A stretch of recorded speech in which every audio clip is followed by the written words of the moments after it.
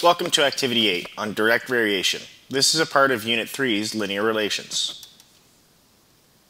Direct variation describes a situation where the dependent variable varies directly with the independent variable. In mathematical terms, we write y varies directly with x. That symbol is the Greek letter alpha. It means varies directly.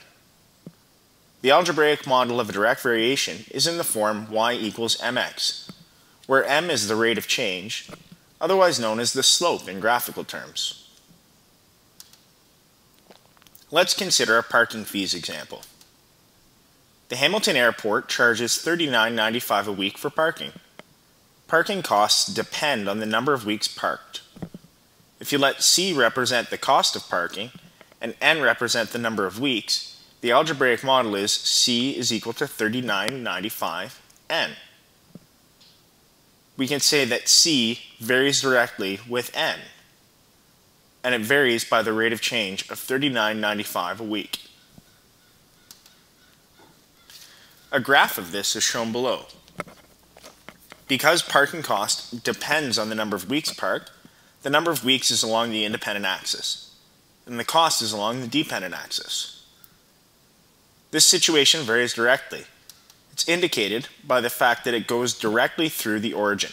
The graphical model of a direct variation situation will always pass through the origin, 0, 0. Trip to local mini-mart. A trip to the local mini-mart is represented graphically in the image shown below.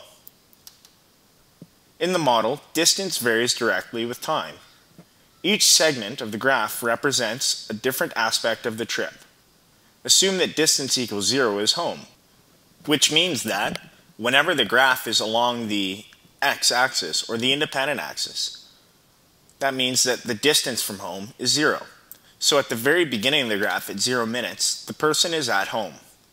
And at the very end of the graph, at 25 minutes, the person is at home as well.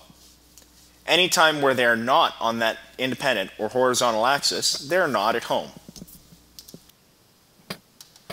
A storyline that describes this trip could be as follows. Jason's mom sent him to the store to pick up milk. He drove 4 kilometers in 5 minutes. Jason was in the store for 3 minutes.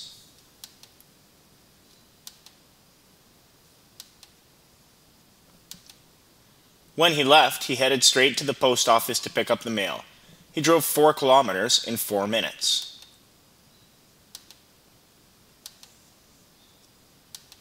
Jason spent 2 minutes inside the post office.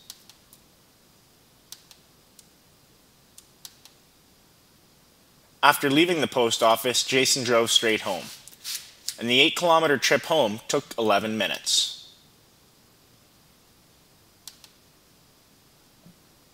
Here's a question.